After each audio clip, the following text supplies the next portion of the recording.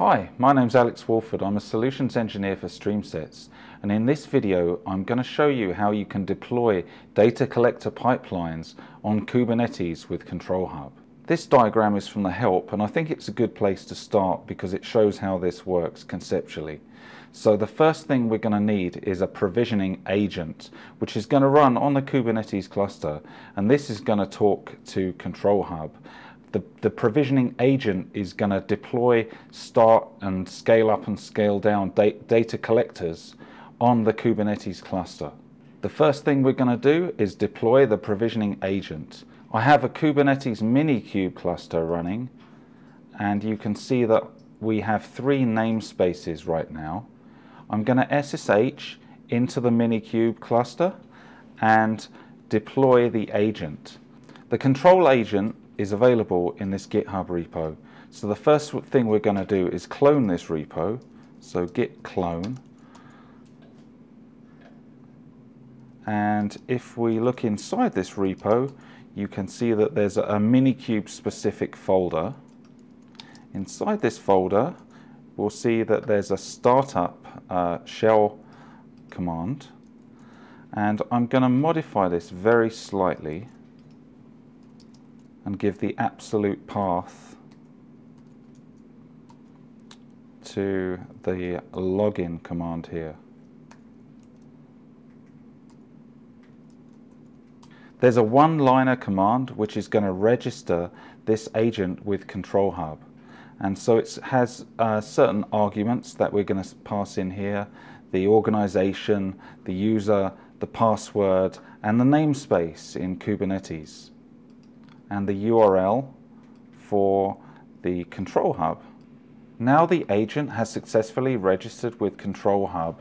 If we pop over to the Kubernetes, we can see that we now have 4 namespaces. There's a StreamSets namespace, and in Control Hub, if I go to administration and then provisioning agents, we can see that this provisioning agent is there.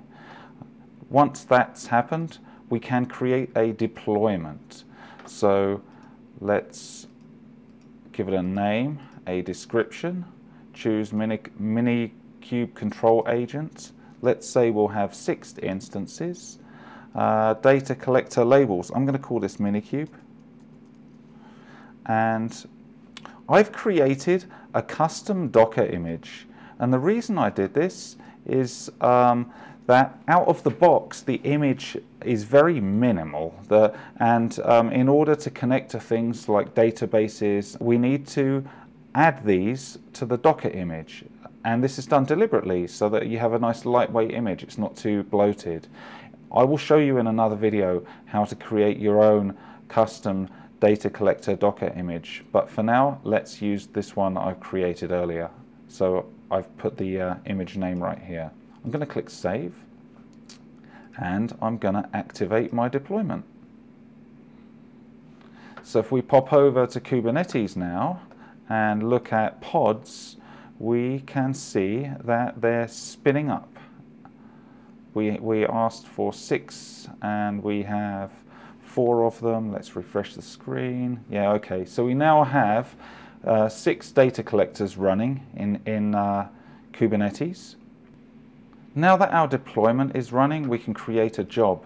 So I'm going to pop over to the pipeline repository, and I created a job. And what this is doing, this is reading data from my Intel Edison. It's a little computer with a sensor on it. And I have a Jython processor here, and this is basically just grabbing the host name of the data collector and appending it to the record.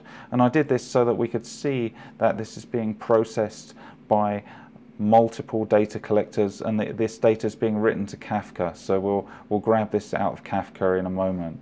I'm going to click on this Create Job button here. For data collector labels, we're going to say Minikube.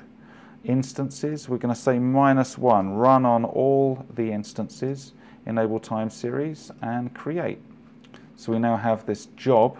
We can start the job, and if we click on this, we should see it spin up on multiple data collectors.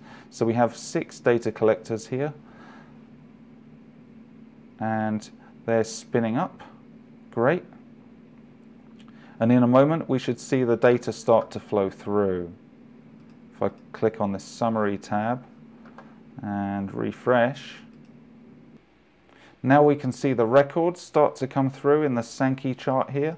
Let's pop over to Kafka tool and have a look at some of these records and just confirm that they're coming from more than one host or multiple hosts. So right here we have the data collector host name, and you can see, if you look carefully, it's a bit of an eye chart, you can see that these are different. This one starts with JNWQ8, and now we have 9TJ52. So just to recap, we showed you how to deploy a provisioning agent on a Kubernetes cluster, how to create a deployment, and how to send jobs to those data collectors based on the label of that deployment. If you need help, we have a bunch of community resources. We've got ask.streamsets.com. It's a Stack Overflow style wiki.